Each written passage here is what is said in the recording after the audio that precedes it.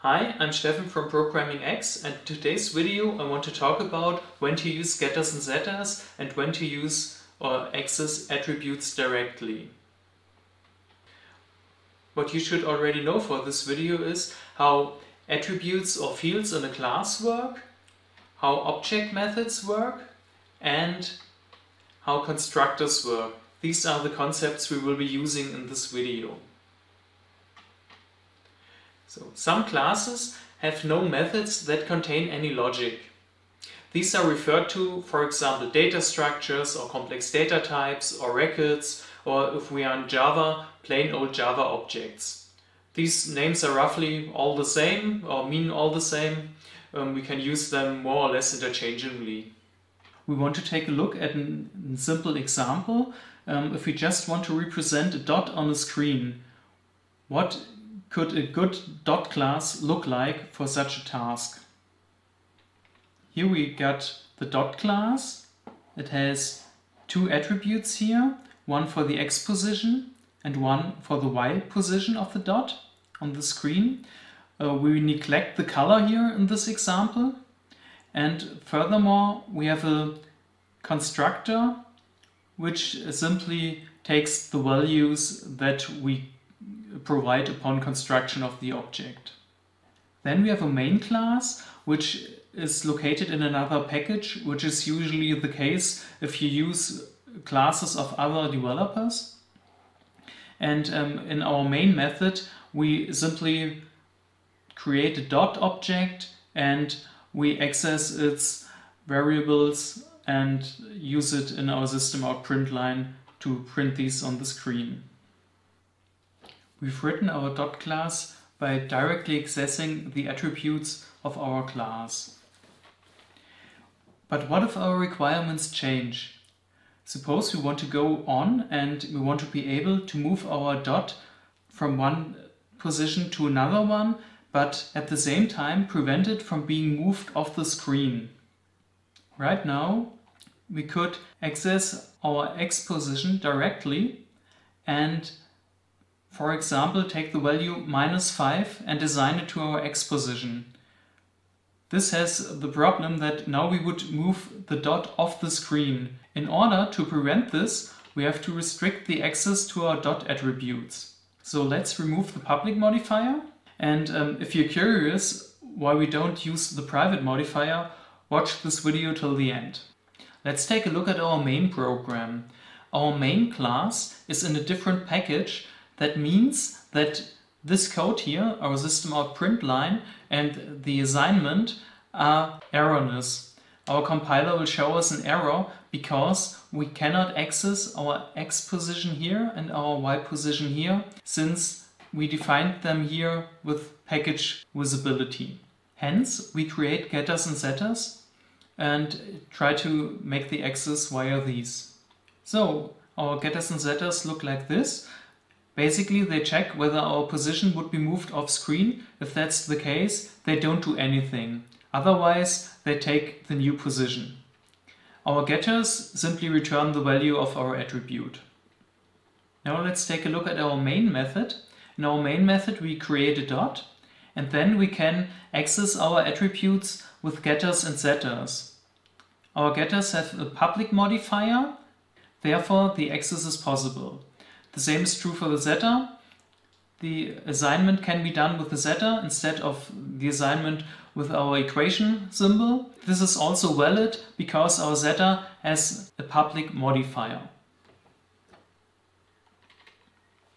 So basically we use a setter instead of an assignment, and we use a getter instead of an operation where we read the value of an attribute. Here we read the value of an attribute and assign it to a variable a, and here we do the same thing with the getter method. Another example where we use getters is also for read access in expressions.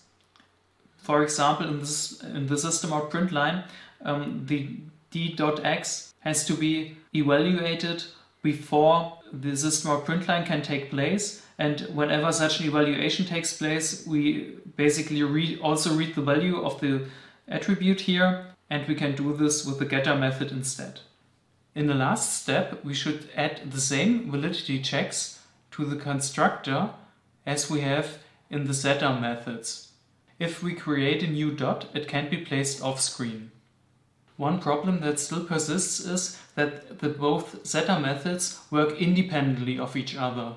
That means if we call the setter here, we can set the x position to 7, but if we set y to a negative position, y would remain unchanged.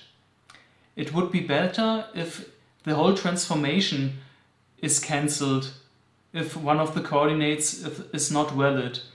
So it is better to do this in a single method. So we introduce a move method and remove the setter methods in the next step. So what have we done here? We added the move method here. It is basically the same as our constructor, does the same thing, makes the same checks. And we removed the set methods because we don't need them anymore. We do not want to be able to set the coordinates independently. Now we have to call the move method instead of the setter methods. And if we do so, we see that we have to provide valid arguments here. If we do not provide valid arguments, then the point wouldn't be moved at all. Here's an example with an invalid argument, and if we print out the result of this, then we will see that the move operation did not succeed and we still have the same coordinates as in the printout above here. So let's recap. When do we need setters? Well, we need setters first of all if we need validity checks when overriding attribute values. That's the normal use of set methods. But we also need setters if we need to restrict the read access to attributes but not the write access. In that case, we would have setters but no getters. Then let's take a look, when do we need getter methods? Well, we need getters if we need to restrict the write access but not the read access to attributes. Then we would have a getter method but no setter method for an attribute. If we do not have one of those cases, it's usually better to not use getter and setter methods. If we don't need them, they just float our code. We have more code, it is more complicated to read. We should have a reason to use them, otherwise we should not use them. In the middle of the video, I promised that if you stayed until the end and watched until the end, I would tell you why we didn't use a private modifier for our attributes. The basic answer is it's for testing purposes. Because, let's take a look at an example. What we see here is a unit test. And in this unit test, we create a dot. And then we can look within the assert equals method whether our dot has the correct coordinates. Well, we created our dot with the coordinates 5 and 7, so we also assume that our x-coordinate is 5 and our y-coordinate is 7.